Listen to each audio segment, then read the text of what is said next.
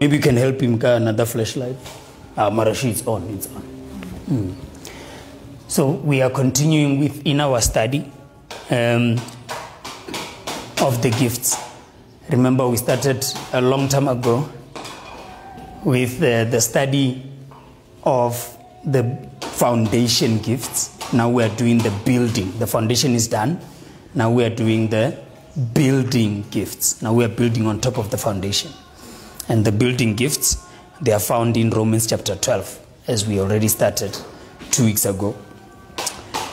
I'm going to do a bit of a recap. We're going to do a bit of a catch-up of where we were and where we are going.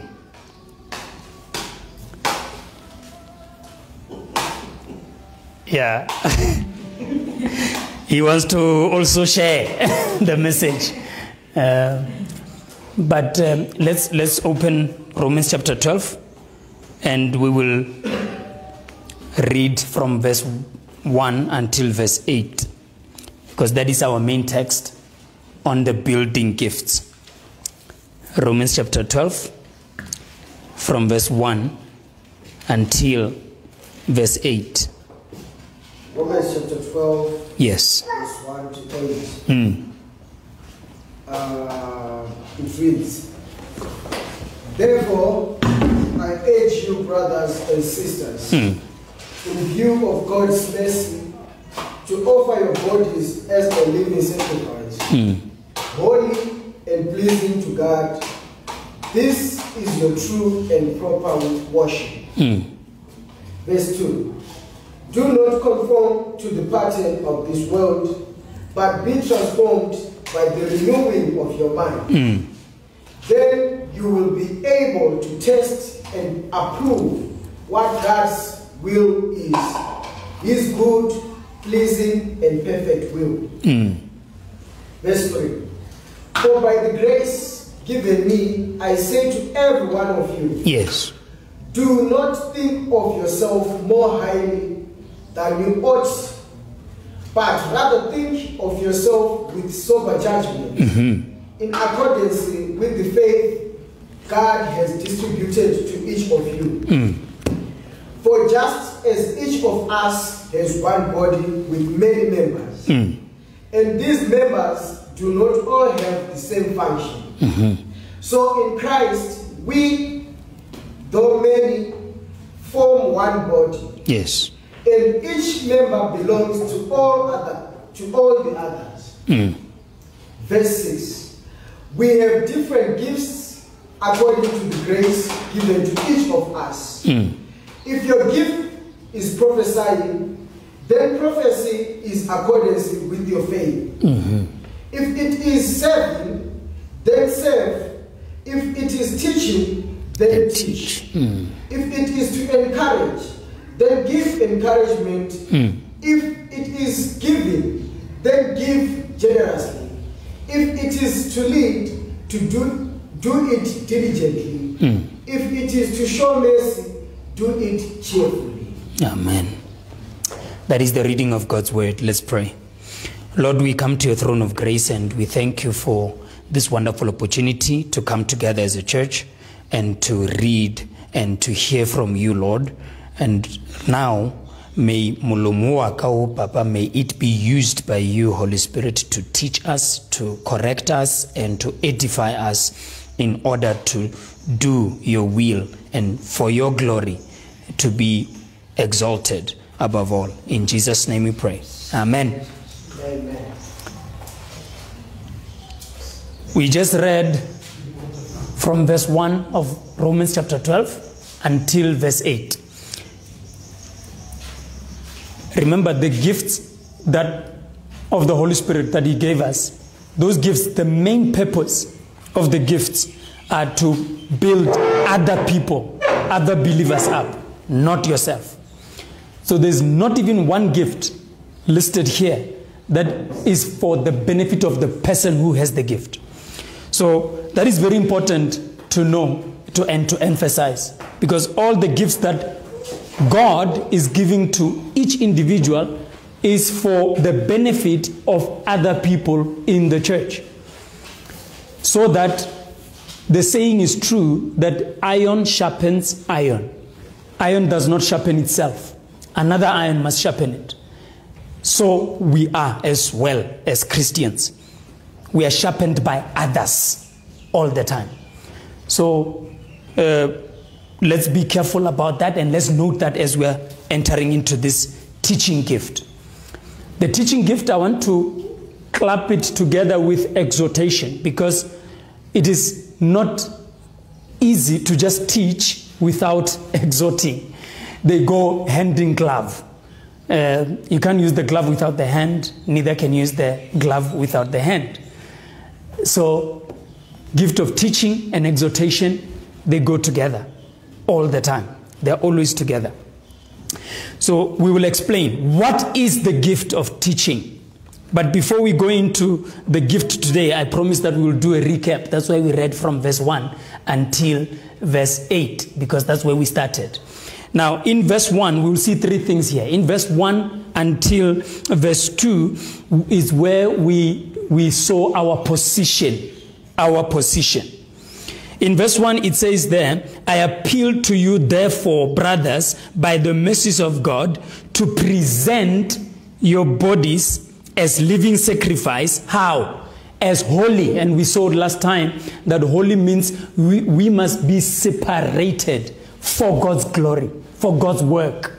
That's us as believers. Believers must be, holy doesn't mean perfect. Holy just means separated for the work of God, for the service to God.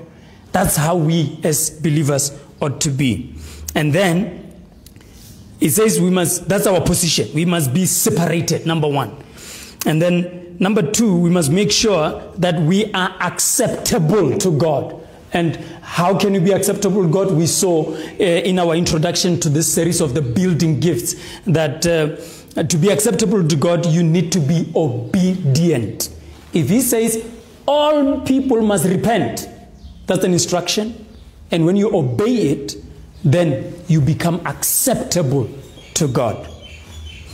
So that's what it means. I won't go there because we covered that in our first session, our introduction. It's just a catch-up.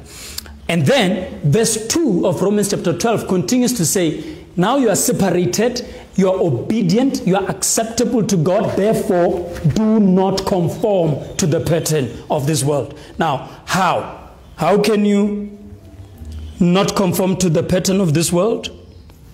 Then he goes on to describe it.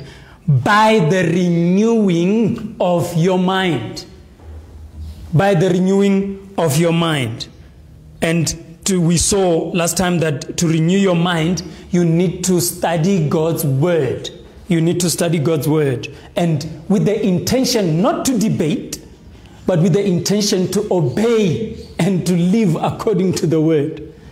And on top of that, we continue to say, then he continues, when you're renewing your mind, then you will be able to discern and to be able to test and discern what is the will of God. And we saw that to discern is to differentiate between what is good and what is evil.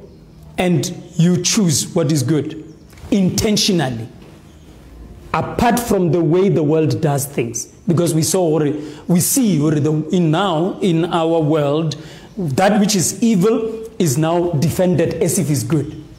And we gave examples, and the main example to see that is homosexuality. Homosexuality is a sin that is protected as if it's a good thing. It's evil.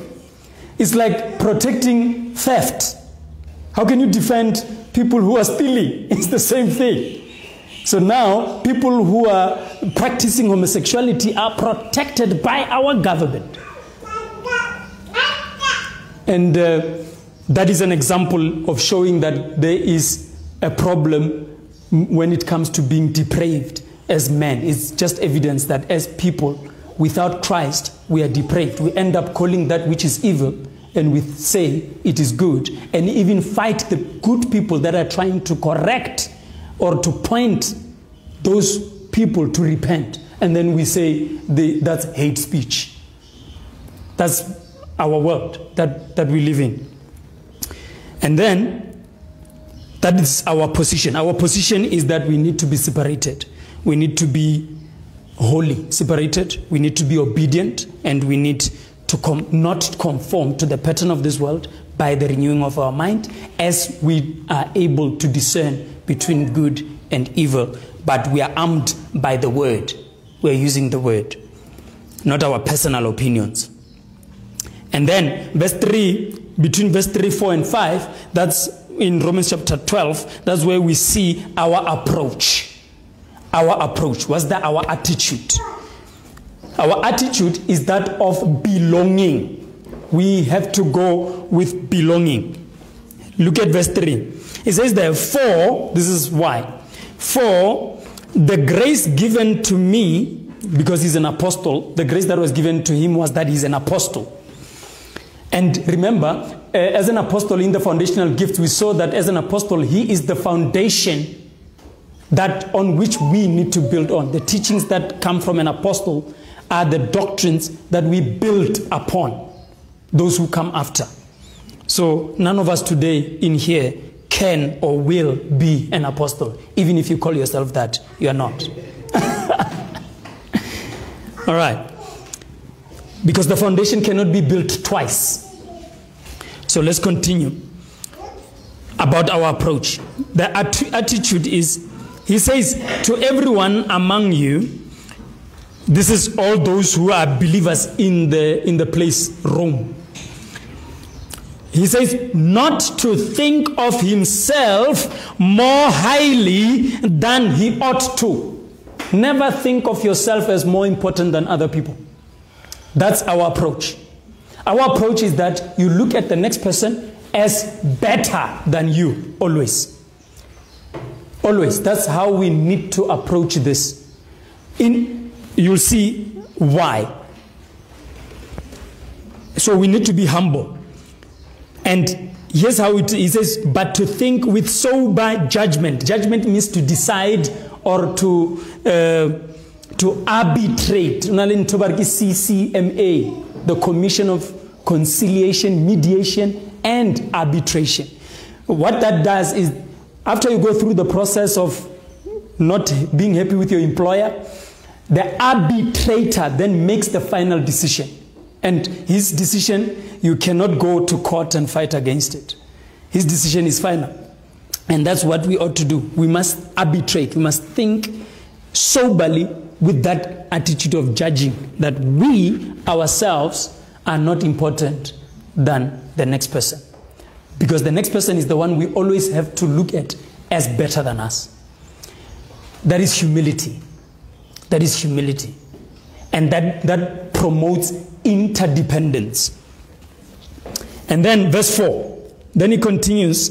Still in verse 3, verse 3b. Each according to the measure of faith that God has assigned. Now, this one we saw that the measure is our approach. The measure of faith just means God gave you a certain level, at your certain level where you are, of your spiritual growth or your influence, your area of influence. That's the measure. Is two ways. It's either your measure is your influence. How many people can you influence? Whenever you speak, how many people listen? And those people who listen, those are your measure of faith. And then your other measure is your level of spiritual growth, your level of understanding of the Word of God. How far are you in understanding God's Word? That's your measure. According to that, He knows us better than we know ourselves, by the way. So He gives us according to the measure of our faith. And that faith, remember, is not even your own faith, by the way. It is assigned to you, according to Romans chapter 12, verse 3. God gives it to you. Remember, faith that we have in Christ is also a gift, according to Ephesians chapter 2, right? Look at verse 4. For as one body we have many members, and we are members, and members do not all have the same function. We don't have the same function. If I'm able to teach, I might not be able to serve. And somebody who serves, I need that person. We need one another. We need each other. Or I might have the gift of serving, but not the gift of teaching. But I need somebody to teach me the Word of God, to explain it to me. We're going to break it down. So we, though many, are one body. The emphasis there is unity. Though we are many, we are one body, and we are individually members to one another. We belong together. That is our approach. We belong together. And then from verse 6 until verse 8, that is our grace. Our grace. Apostle Paul is here in verse 6. He calls our gifts the grace. Listen to this. He says, we have gifts that differ according to the grace given to us. And remember, we said, we saw that grace, what the word grace means, it just means undeserved favor. The favor we did not deserve. We deserve to go to hell because we are sinners. And the wages of sin is death. And death means separation from God eternally. That's what death means. That's why there are others who will experience the second death. And the second death is the one where you are completely separated, alienated from God forever. That's death. We deserve that kind of death. But grace appeared. And in the form of Christ, the one we just celebrated and remembered, the sacrifice he just did for all of us. When we do the communion like this, we remember that he came with grace and truth. That's what he came with. Things we don't deserve. And that grace and truth was even extended to us. And another thing I need to repeat again and again is that as we are going through the gifts, these gifts are not talents. They are not natural. They are spiritually given. And they are given only, because they are exclusive, they are only given to those who believe in Jesus Christ. If you don't believe in Christ, you cannot exercise any of these gifts. They are not for unbelievers. Yes, unbelievers can give money. Unbelievers can have mercy on somebody, but that is not the spiritual gift. Because we saw last time that the spiritual gift, the aim of the gift is to point people to Christ, to show Christ to people. Now, if you are giving and you are just showing the name of your company to advertise it, you are not exercising the spiritual gift. You are doing marketing. So let's not confuse that. So let's start with the first one. We saw the gift of prophecy. We explained that this prophecy here is the gift of speaking forth, preaching, declaring, proclaiming God's word. And then we saw that gift of service and helping last week, which is the gift of coming alongside someone to help them in their need. And then today we see the gift of teaching and exhortation. The gift of teaching and exhortation. When we define it, the gift of teaching is actually the ability to understand truth and to systematically break it down and explain it to someone else. That is the gift of teaching. That is what me and Muruti are doing every week.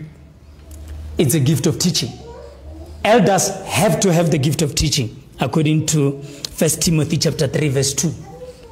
You cannot be an elder of a church if you are not able to teach. That's a qualification.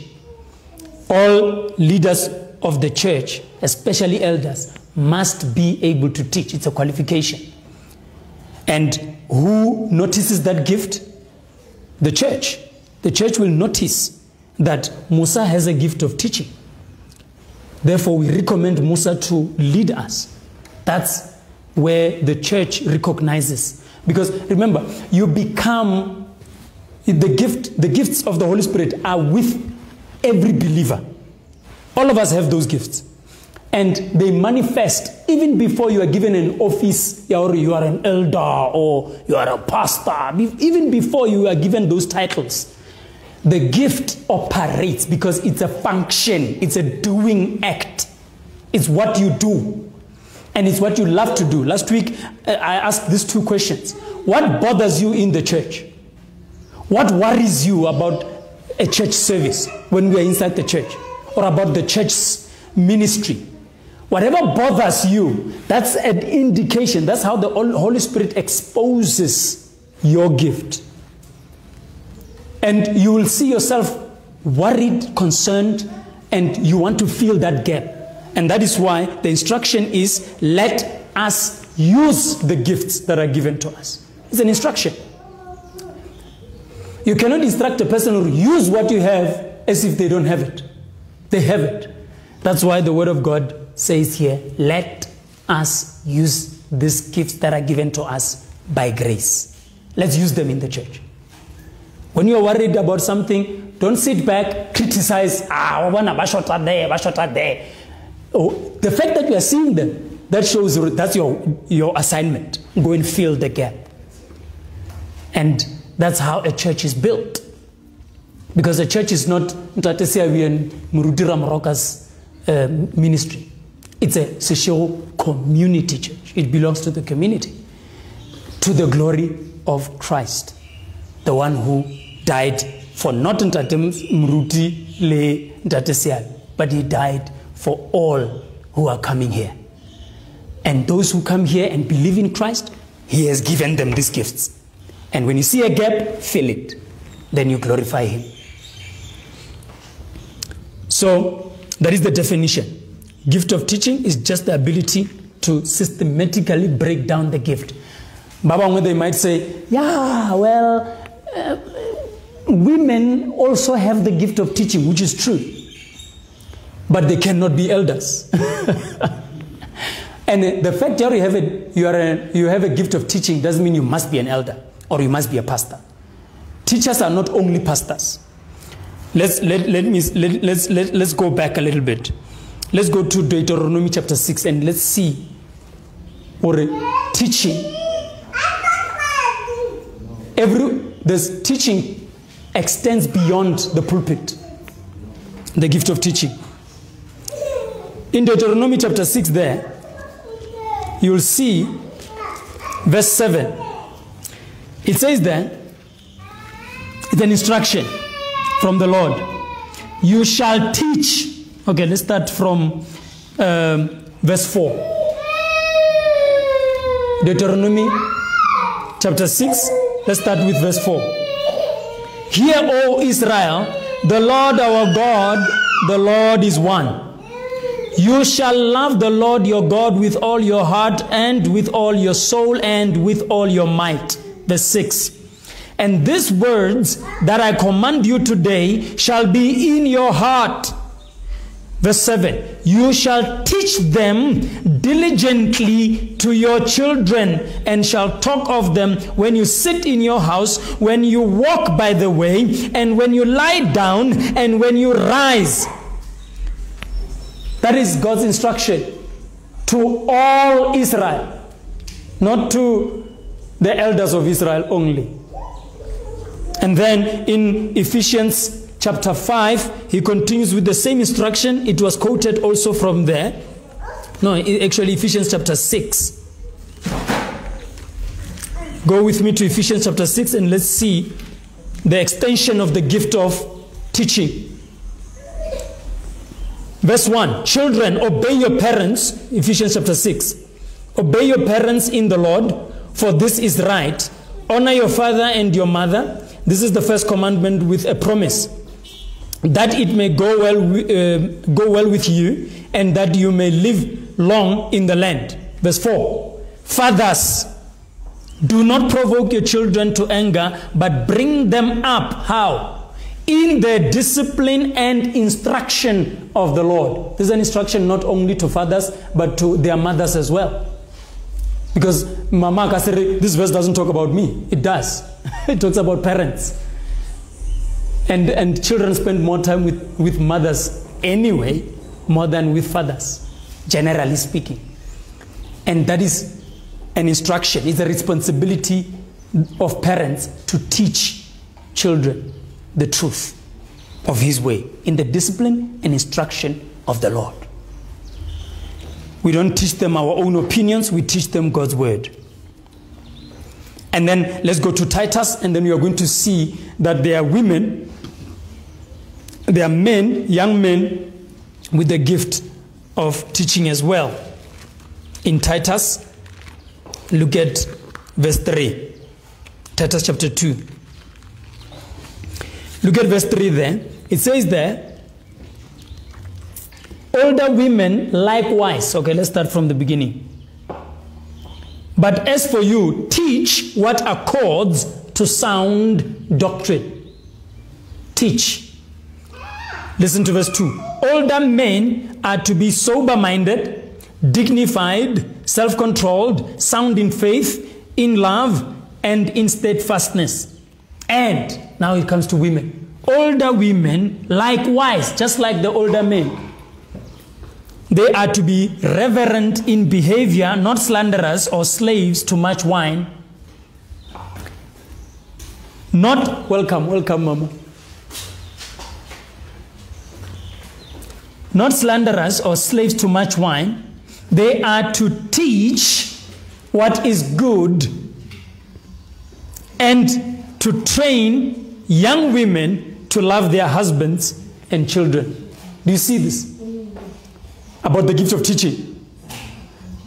So, women with the gift of teaching, verse 4 of Titus chapter 2 explains who they must teach. Verse 4 says, and so they must train the young women to love their husbands and their children.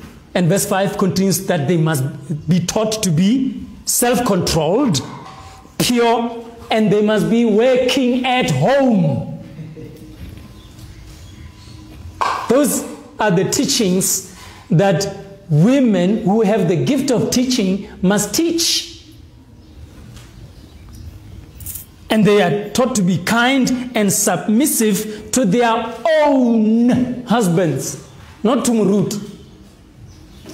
They must not start calling Muruti Papa here. They must be obedient to their, submissive to their own husbands at home there. So that the word of God may not be reviled. Do you see how the gift of teaching must permeate? The gift of teaching must dominate in the church. Older men must teach younger men. Older women must teach younger women.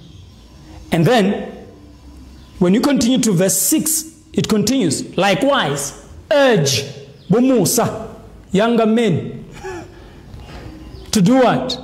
To be self-controlled, show yourself in all respects to be a model of good works, and in all your teaching, show integrity and dignity. Integrity and dignity, meaning you are men of your word.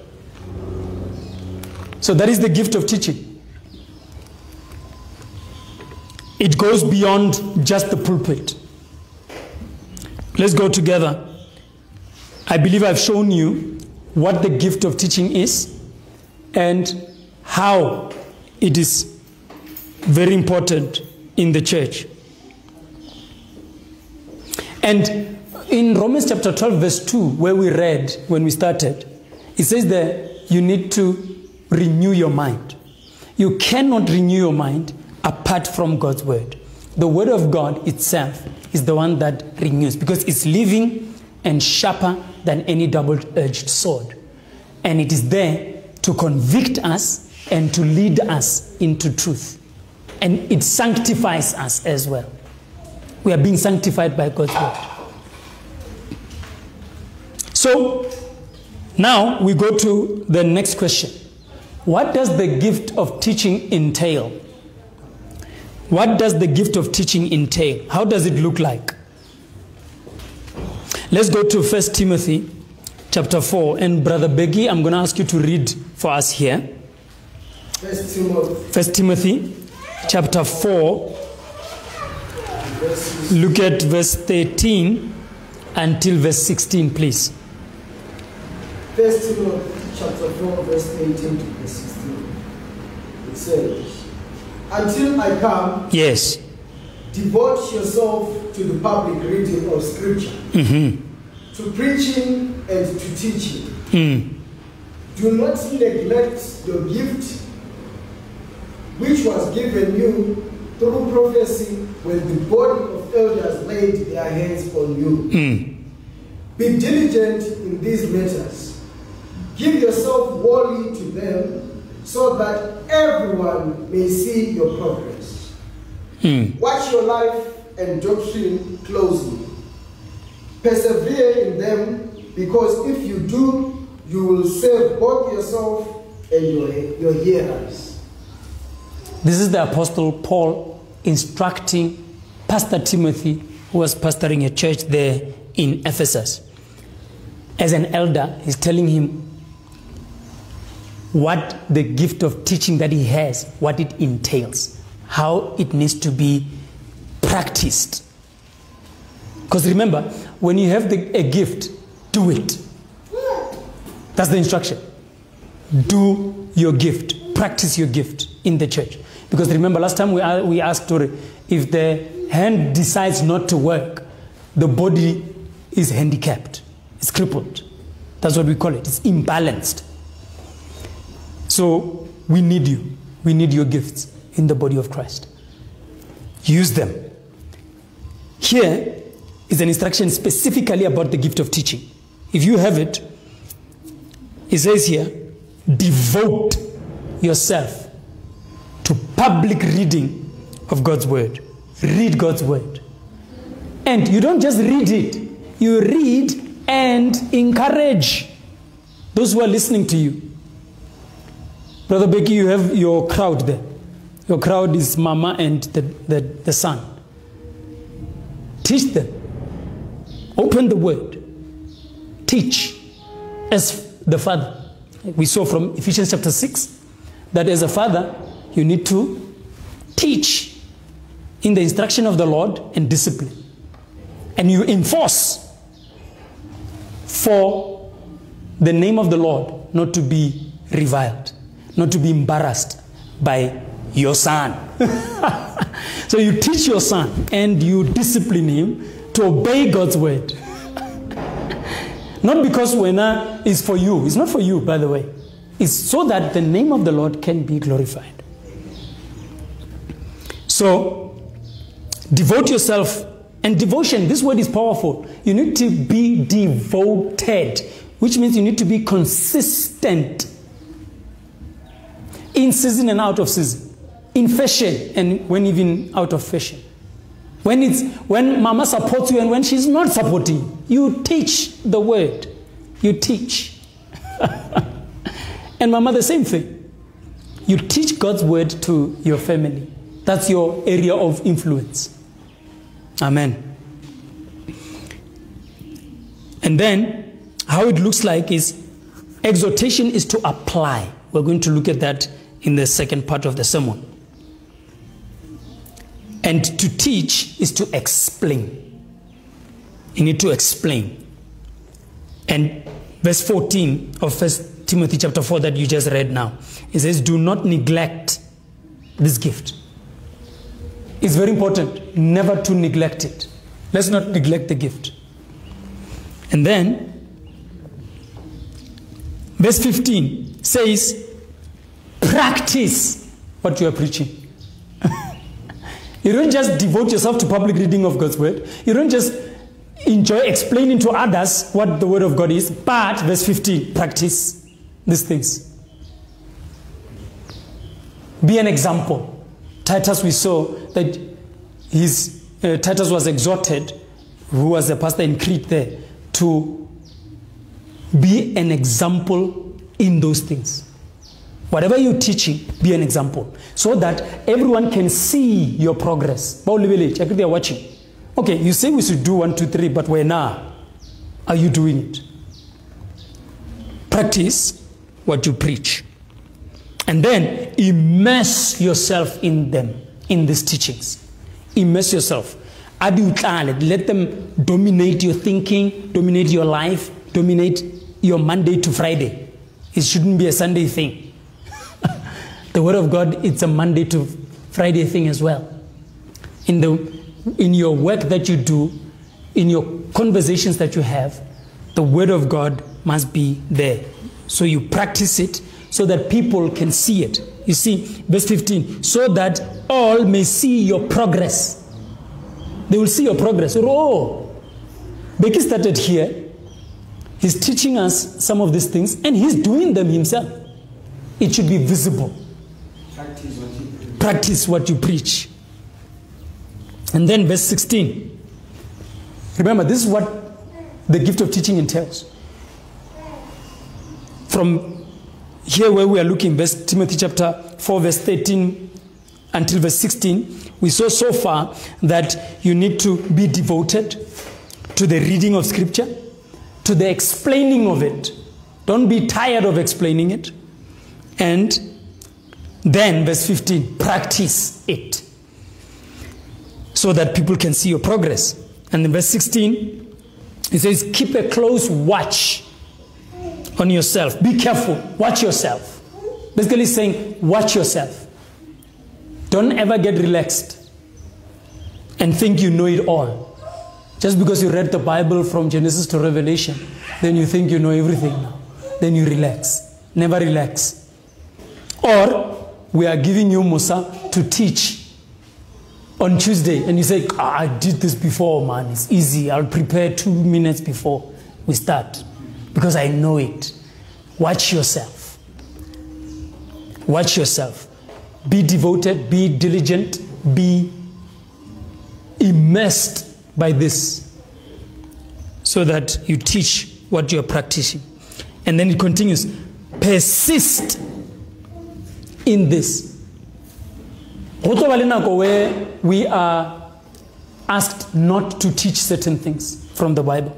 It's coming. Other countries are already doing it. Le Morne, we are not exonerated, it's coming. But it says persist. Even when you are told not to do it, teach the word in season and out of season. Persist. Be persistent. And by so doing, you will save both yourself and those who hear you. And you see, he's not saying the church. Meaning, the gift of teaching doesn't end here. You can teach your family, your cousins that don't know the truth. You know it. You're exposed to it. Teach them. Open the Bible.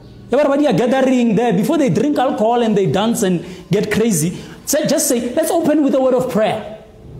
Do it. Stand up and just say, look, I'm just gonna, and before praying, then you just read a portion of Scripture and teach. Then, because by so doing, you are saving them. They will be saved. One of them, it's a seed that you are planting and it will grow. Don't be shy. I mean, it's your family members. Well, I mean, what can go wrong? And I'm sure if you ask, anywhere you go, if you ask, let's just open with a word of prayer, no one will ever say no to that. There's no one that ever says, yeah, we don't want prayer here. They don't do that. What they don't want is Jesus. But we know you can pray, but don't talk about Jesus. So let's be persistent in all of this. And then let's go to Acts chapter 18. We see that there are 2 ways. In Acts chapter 18, we'll see 2 ways that we practice the gift of teaching. In public and in private. In public and in private. Acts chapter 18. Acts chapter 18. Chapter 18, look at verse 11. Started from verse 10 and 11. Verse 10. Yeah. For I am with you, and no one is going to attack and harm you, because I have many people in this city. So Paul stayed in Corinth for a year and a half, teaching them the word of God. Do you see that? That's public ministry of Apostle Paul when he was there. Verse 10 is God, Jesus, telling him that there are many people in this city, don't worry. Then the very next verse, then he started. He stayed there for a year. What was he doing? He was teaching people publicly, teaching them God's word. And go to verse 26, the same chapter, verse 26, and let's see the private. It started from verse 24, 25, 26. Let's see the context of it there. Private teaching now. Verse 24.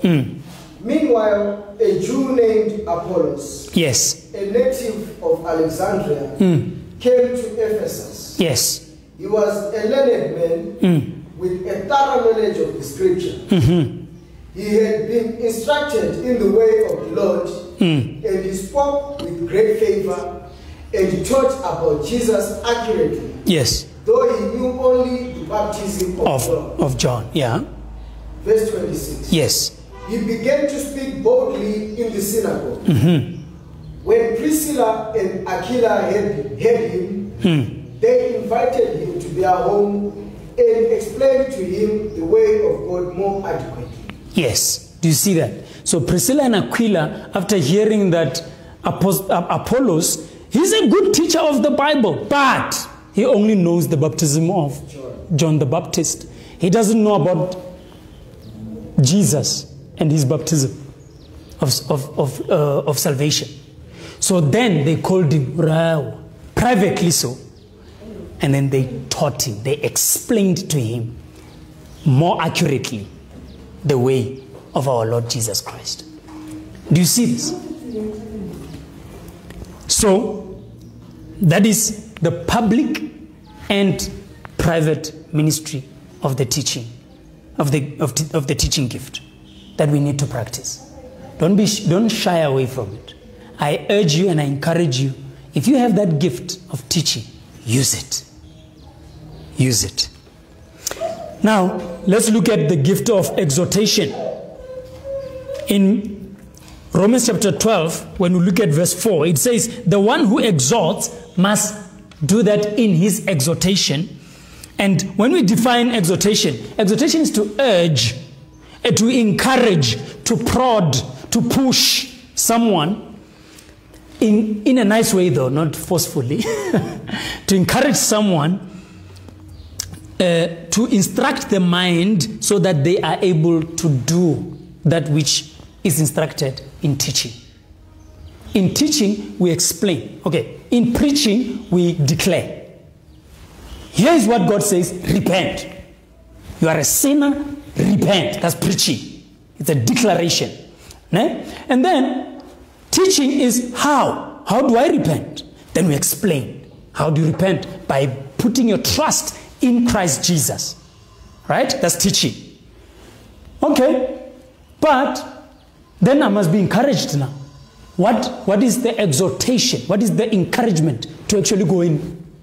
Do that which I'm declared, instructed, and explained, but now I need to be encouraged. And that's where the gift of encouragement comes in. Let's have a look. Let's dig in with it. What does it, the importance of this gift? Remember, we're looking at the definition, the importance, and what it entails. Just like we did when we looked at teaching. We looked at the definition, the importance of it, and what it entails. In Titus chapter 1, okay, let's not go there. Chapter 1 verse 9, let's not read it because we want to save time. In Titus chapter 1 verse 9, the gift of exhortation there is shown that it urges people to think biblically. And you cannot think biblically if you're not reading God's word. So you need to read God, and you can't read God's word and understand it if you are not even saved in the first place. So you need to be saved, because when you are saved by God, He gives the desire to want to know what the word of God says. Because remember, according to Romans chapter 3, Romans chapter 9 and 10, we are naturally sinners and we reject God. We don't want God in anything that we do. So if you see yourself having interest to understand God, then you know it's a gift from God of salvation. That's regeneration, because we are dead in our sins naturally. That's why I need to go back there, because many times we miss it right here. We think a person's talent is his gift. It's not. So the gift of encouraging encourages others to think biblically in Titus chapter 1 verse 9. In 1 Thessalonians chapter 3, we will read it now. It encourages people to grow spiritually and to do moral choices that please God. Because we are all saved from sin, by the way. We are not only saved from going to hell. We are saved from our own sin. Because we don't have power over our sin naturally. Because you end up just sinning even when you don't want to sin. Because it controls you. You are a slave to sin naturally. We are slaves to sin. And then Christ takes out that slave relationship we have with sin. And then he gives us the ability and the empowerment to defeat sin. But that doesn't mean you are not tempted. You will still be tempted. But you have the power to say no this time. Before you couldn't. Before Christ. And then another way of exhortation is in 2 Corinthians chapter 1 verse 4. Is to comfort. Another word for exhortation is to comfort others with the word of God. If you get to a family where somebody just passed away, you cannot go there and start preaching to them. No, you need to exhort, comfort their hearts with the word of God still. We use the word in everything. You exhort them and encourage them to repent. And remember, we're doing it in all angles. In all angles. If you are on the street, you're preaching repentance. If you are in a church, people are here, you teach the word so that people can amend their ways with Christ. Right? When you are in a funeral, at a place in the family, you are exhorting them, encouraging them to repent. So you see the key word, we still teach repentance. Because that's what Christianity is all about. It's all about repentance. I always say, as Christians, we are perpetual repenters. Because we sin. We are still sinners, but we repent. Christians are just sinners that repent. And then a non-believer or a person who doesn't believe in Christ, who's not a Christian, is just a sinner that does not repent. That's the difference. So, open 1 Thessalonians chapter 3. We're going to look at what it entails. 1 Thessalonians chapter 2. We're looking at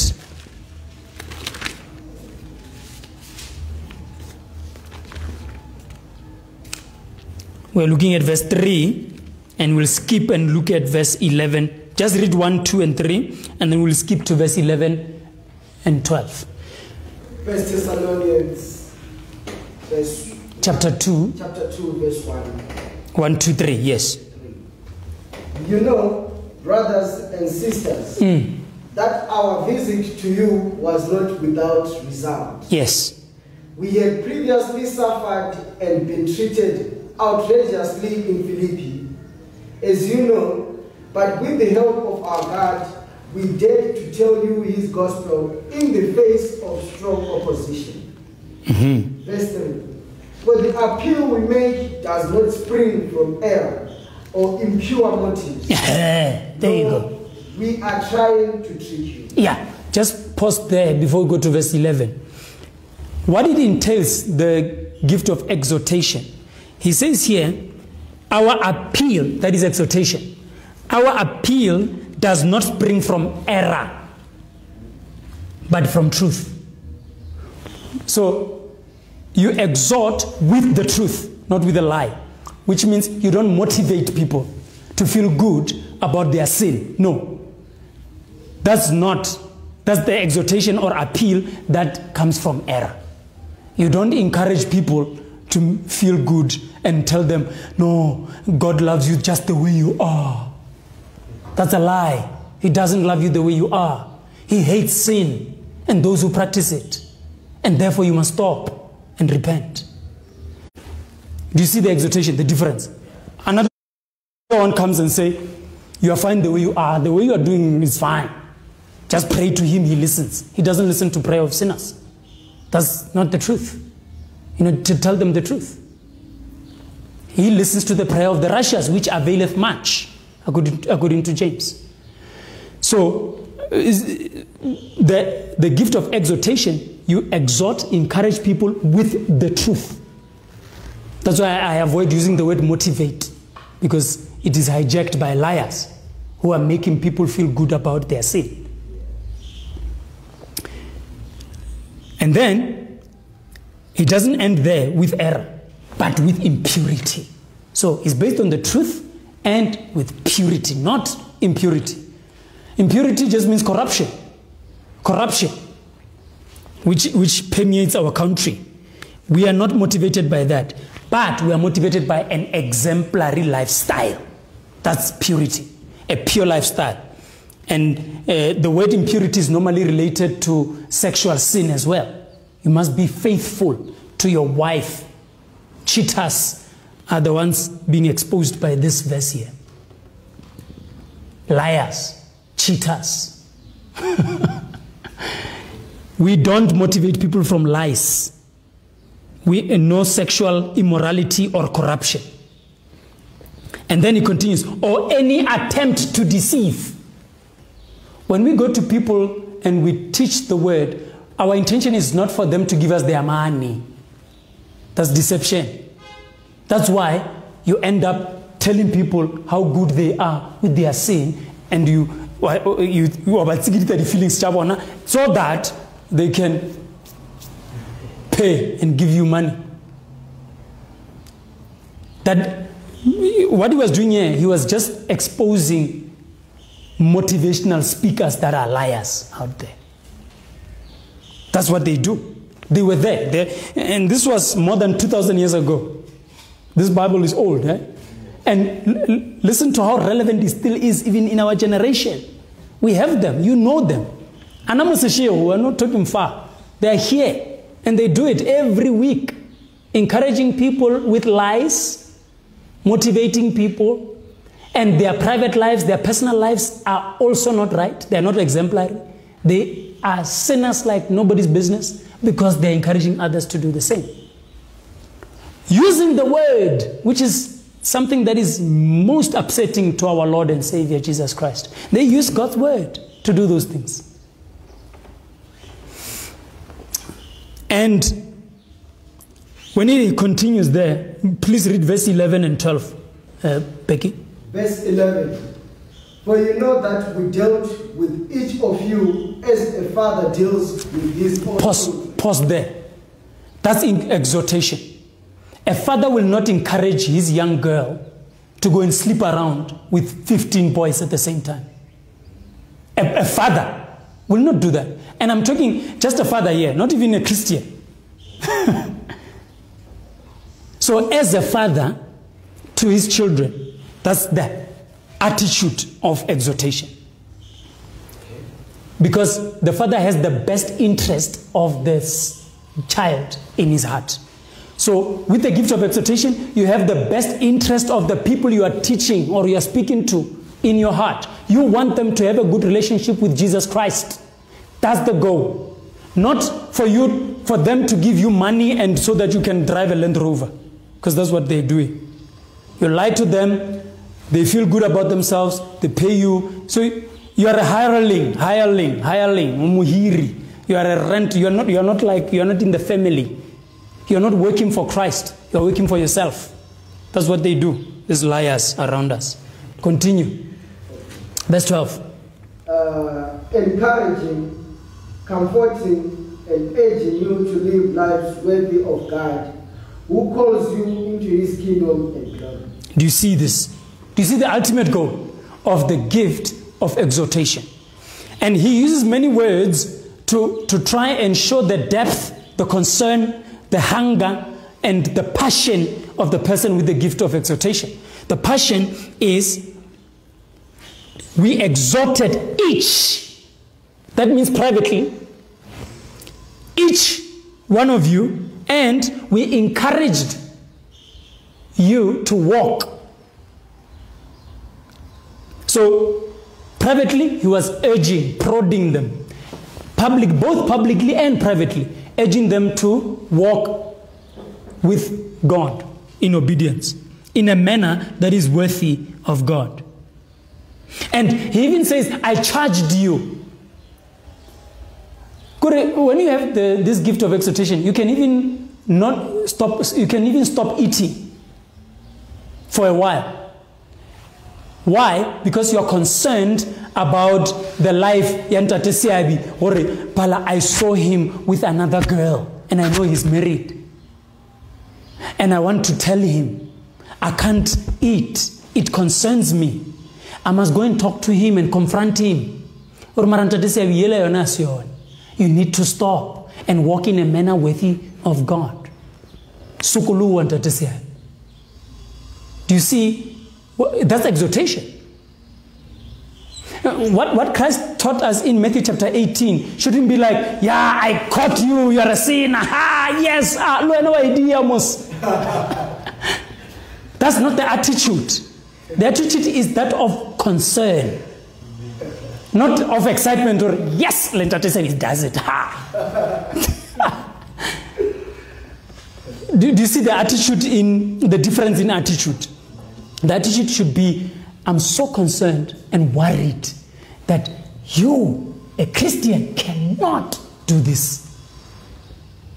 For your sake, have a good relationship with Christ. Lukisha, sukuluwa papa. Stop this so that you walk in a way that glorifies God. That's the gift of exhortation. It shows also in music. Those who are gifted in music, when they sing to the Lord, like Mom Ruth is very gifted. You know that by now. She's gifted in singing. What she does is when she sings with that melodical voice, what happens is you listen to the words, right? And then what are the words saying? Believe in God or worship Christ. You see, when you sing spiritual songs, then we are pushing and urging each other to have a relationship. That's the goal. All the gifts, as I started at the beginning, all the gifts, the intention of all the gifts is to make sure people have a right relationship with Jesus Christ. That's why you can preach to a person there, go Sishiro Circle Center. You preach to the person, Anapari, yeah, no, this is the truth, I'm convicted. If he doesn't want to come and be a member of Sisho Community Church, we're not going to get, yeah, no, but we worked hard for this, it's ours. No. We are happy that he repented and he's got a good relationship with Jesus. That's the goal. The goal is not for the person to come here. That's not our purpose. But those who are corrupt, those who are deceiving, those who are motivating people to just be comfortable in their sin, they want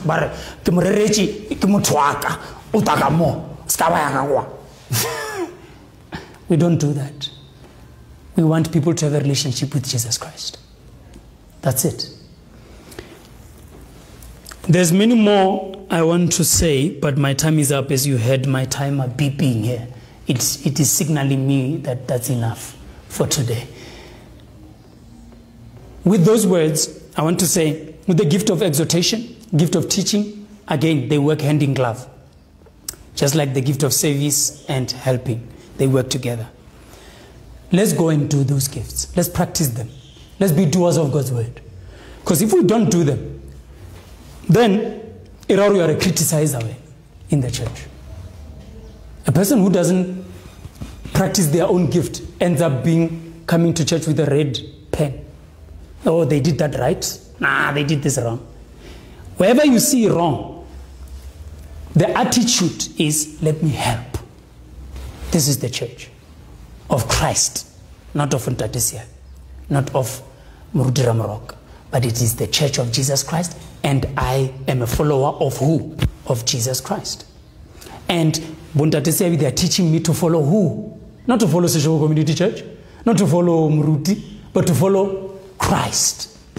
Now, if Christ gives you the gift for his sake, practice the gift. Use the gift to benefit other people. That's the intention of the gift. Let's pray. Lord, we come to your throne of grace and we thank you for your teaching. We thank you for your admonition, your correction, your rebuke. Help us, Lord, where we are slacking. Help us to go and obey your word and be doers of your word. In Jesus' name we pray.